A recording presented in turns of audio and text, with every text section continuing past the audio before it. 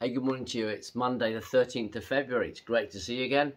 And we had a great weekend at church. It was really, really good. We had Mishek. He's the head of AOG church planting with us. And we had a great day at church. And what a great message. What a fantastic guy. What an encouragement to us. And yeah, you can see the service hopefully online on YouTube if you want to hear his message, which was a really brilliant message. A great message for us to hear today. Anyway, we're continuing today's devotion in the Gospel of John, chapter 15 and verse 10. And this is what it says. When you obey my commandments, you remain in my love, just as I obey my Father's commandments and remain in his love. I'll read that again. When you obey my commandments, you remain in my love, just as I obey my Father's commandments and remain in his love. So here we go. If we are to remain, we're told to remain in him. This is all the way through this chapter.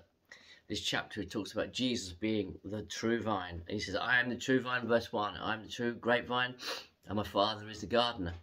Grapevine represents God's love and faithfulness over all the years. It talks about being fruitful. Verse 4 says, remain in me, and I will remain in you. Verse 5, get those who remain in me, and I in them will produce much fruit. So why do we remain in him? Well, because we need to remain in him, because to be fruitful, remain in him, he will remain in us.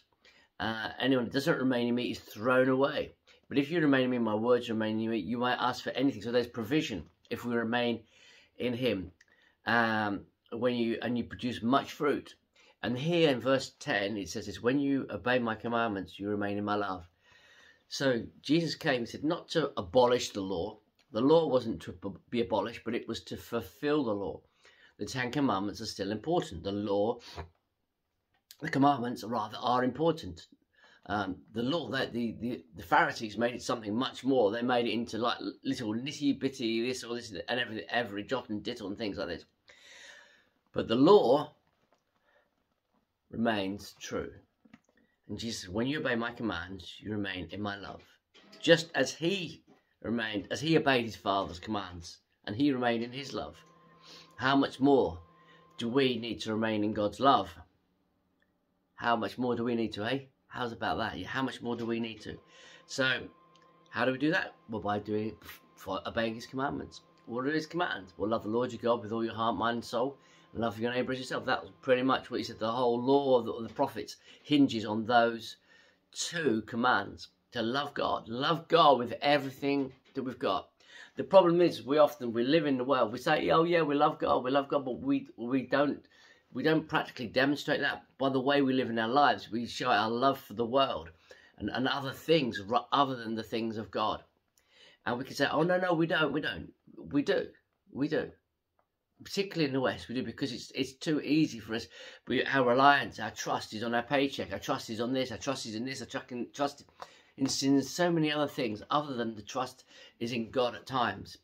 I'm not saying we don't trust in God, but I'm saying we need to trust in him more. We need to obey his commands more, to do the things he says. Jesus said, I only do the things I see the Father doing. I only say the things I hear the Father saying. He had that close relationship, i.e. he remained in his Father's love, which meant doing what he said. Those who love me, Jesus said, those who love me obey my commands. We can't just say, oh yes, we remain in Jesus, but we'll just live and do what we like, live as we please. That does not work. It does not work. And you might say, yeah, but I'm not doing this, I'm not doing the other. Yeah, but you should be past all that as a Christian. If you're a mature Christian, you should be past some of the old sinful ways of life. But it's some of these things, some of the attitudes that are in here that are kind of like, this is like, oh, I want to do this. I want this, I said in church a couple of weeks ago, I felt the Holy Spirit kind of led me to say this. Your opinion on something doesn't count. Your opinion really doesn't count. Doesn't matter and doesn't count. And just for you, neither does mine. The only opinion that counts is his.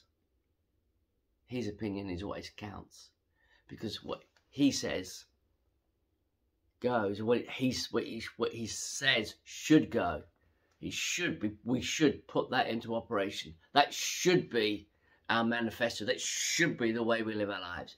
What he says goes. There's not that we're going to be pressed down and crushed because of, with law, or because of with what's the word, control. No, it's for freedom. Christ has set us free. We do these things. Why? Because we love him. Because he first loved us. He sent his son Jesus on the cross, paid the price for us, made a way for us. When we gave our lives to him, we have been bought with a price. We no longer own ourselves, but Christ belongs, Christ owns us.